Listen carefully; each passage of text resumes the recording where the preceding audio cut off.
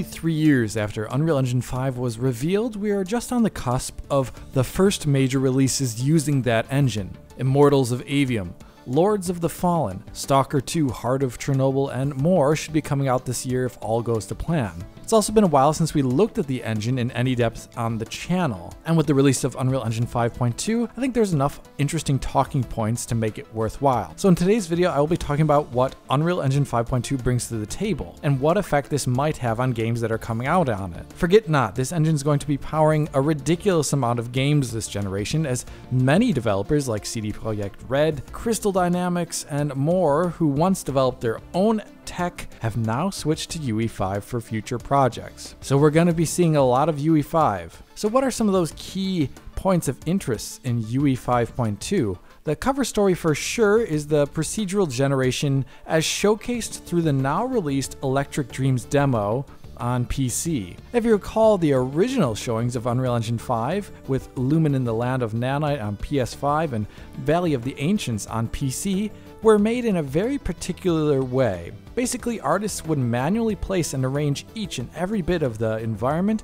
from prefabricated assets. This means spending time to copy and paste tons of them over and over again with slight rotations and scale changes to make those sparsely populated rocky environments in those demos. While it works well enough for those demos, such a large-scale kit bashing, as it is called for such huge natural environments, is perhaps a bit impractical for real video game production. For one, there's a lot of manual labor, and two, it was a bit limiting on the engine side.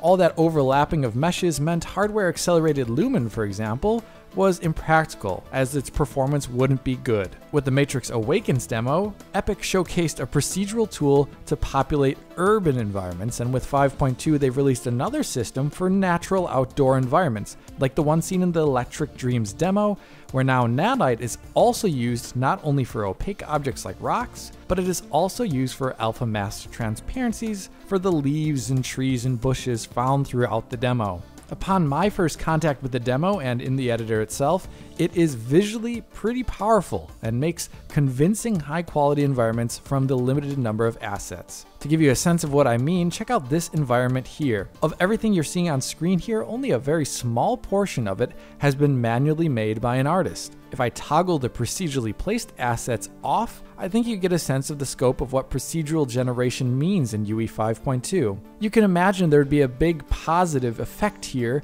on 5.2 on game development, as it will be easier to populate large worlds and add a great level of detail now that more objects are done through nanite, with the potential quality being much higher. And it doesn't just mean background objects like I was showing off earlier. Take, for example, this small riverbed area here, where you could imagine a potential player walking around in this small clearing. This area was primarily defined with procedural generation, and toggling those off, we can see very little of it was actually placed in the traditional manner. You can really imagine the potential that this would have for large open world games in natural settings, like The Witcher. Another positive side effect of this more systemic method of placement of assets is on the performance side, where now you can actually use hardware Lumen in these larger overlapping environments. In fact, at the default Epic setting, it can run measurably better on GPUs. Depending on the shot, like this one here, we can see how hardware Lumen can run nearly 14% better than software Lumen at the exact same resolution,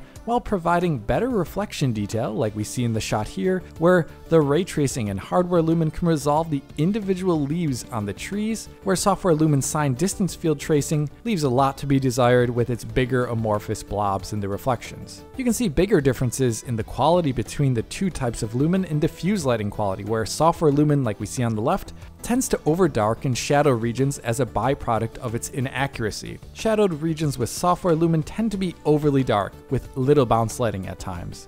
So with 5.2, we can see how hardware ray tracing can offer better visuals and better performance even at epic quality mode when GPU limited. This is definitely not the case with older methods of placing assets like found in the Valley of the Ancients demo, where hardware Lumen was just unusable in spite of its potential higher quality. As I say that though, hardware Lumen is still not an exact straight win under 5.2. When CPU limited, like we see here at this low resolution, we can see that software Lumen offers a tangible 10% performance increase when CPU limited over hardware Lumen. That's nothing to scoff at given how CPU limited this procedural generation sample is. If you'll notice, both sides on the performance graph here are just minimally above 60 FPS at times on a Core i9-1200K with 6400 MHz DDR5. This is an area of the engine that I still think needs more work. It's CPU limitedness.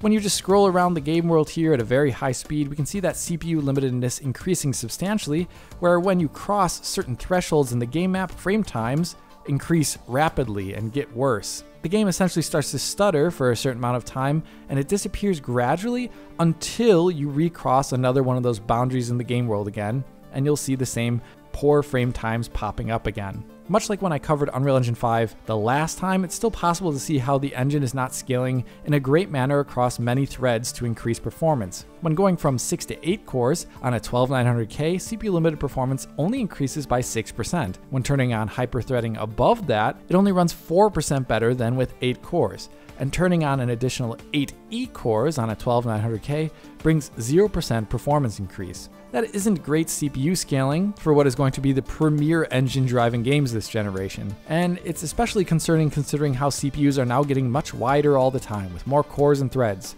And Unreal Engine 5 at the moment doesn't really noticeably use them in a way to increase performance. As a quick reminder, good performance scaling across all these threads and cores looks like this. In Cyberpunk 2077, we're going from 4 cores to the full 12900K sees an 88% performance increase. Each time you add more cores, it adds a great proportional percentage of performance. In the UE5 test, going from 4 cores to the 12900K sees a mere 30% performance increase, where increasing the amount of cores or threads given to the game gives very minimal performance increases, if any at all. Sure, there are more stable frame times when going from 4 to 6 cores, but beyond that, the differences are almost placebo territory by increasing the amount of cores you're giving the engine. So as I see it, UE5 still has a lot of room to take better advantage of modern multi-threaded processors. If you're on an Ada Lovelace GPU though, DLSS 3 frame generation, as we can see here, does a lot to help this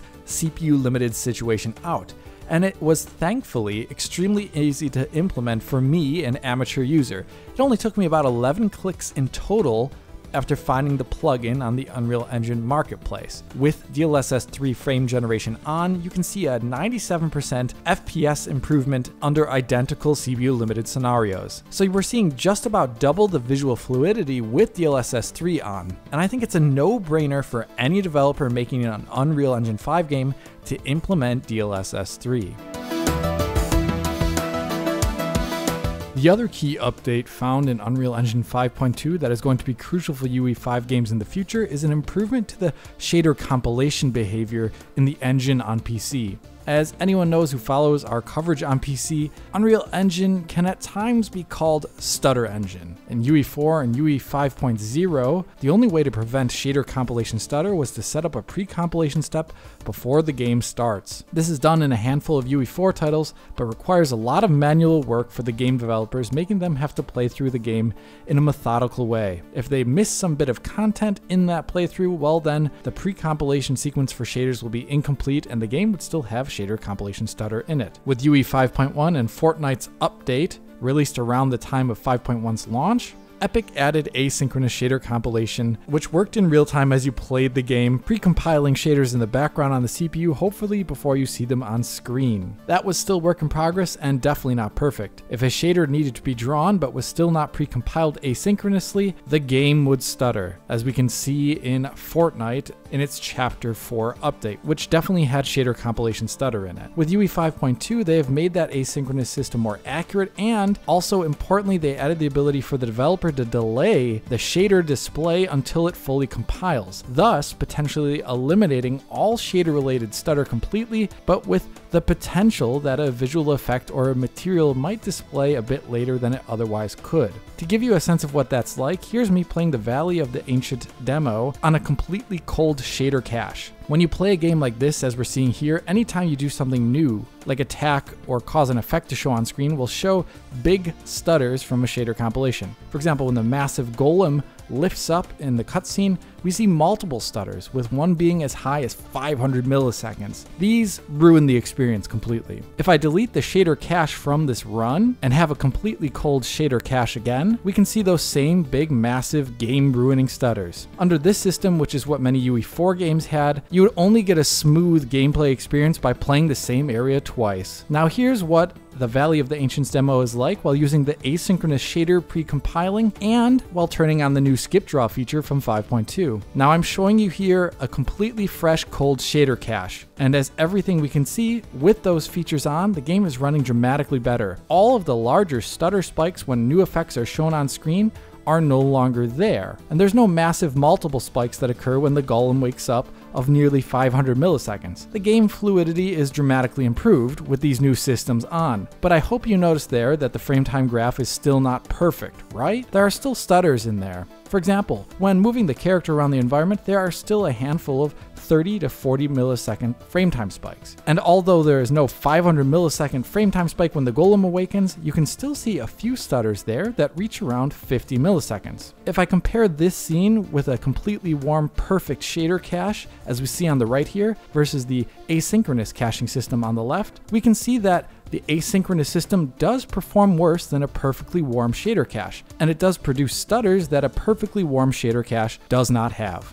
Another reason why we still see stutters here is due to traversal stutter related to loading, most likely. This is something UE4 has for sure, and UE5 has inherited it. As an example, loading up Fortnite's latest update, which uses UE 5.2. It no longer has really big shader compilation spikes like it did before, but while traversing the world, you can definitely find totally random stutters in there, some of which are quite a lot larger than I would really like. So as a total, Unreal Engine is definitely less stuttery than it was before, thanks to features added in 5.2. But it still needs to work on traversal stutter, obviously, and I personally think its new asynchronous shader compiling system is not a silver bullet that devs can wholly rely on for a perfectly smooth player experience. For one, it doesn't appear to be on at all by default, which I imagine a number of devs will trip up on, not even realize, and ship games with big shader compilation issues. Secondly, as we saw when compared to a warm shader cache in the Valley of the Ancients demo, this new system can still produce stutters. As I see it, this new asynchronous system with skip draw should probably be combined with the older offline pre-caching system, and in tandem they would work